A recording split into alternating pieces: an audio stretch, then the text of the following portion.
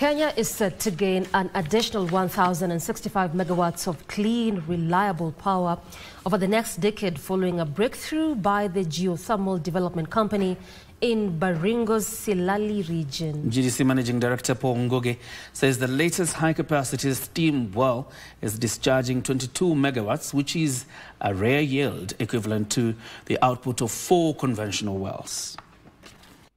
The Silali field is part of the expansive Baringo Silali Paka geothermal block, a region rich in underground steam reserves.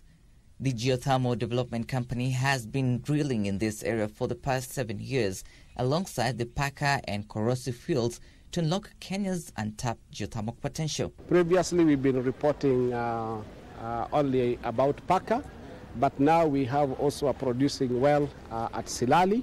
There is still a bit of some scientific work we need to be able to do, but that is very important for the country. The latest strike brings new momentum to GDC's efforts, with the company now targeting 300 megawatts from the Baringo Silali Paka project alone, distributing 100 megawatts each from the 3 fields.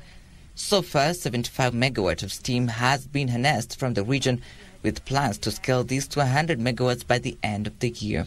Once you discover a geothermal resource, if it is well managed, it can give the country power for over 100 years or more. So it is very important when we as a country discover a resource, then it means that that is power for the country for a fairly very long period. To speed up power delivery, the company is also deploying wellhead generation technology modular power units to allow faster electricity generation. Trevor Ngindo for Prime Edition.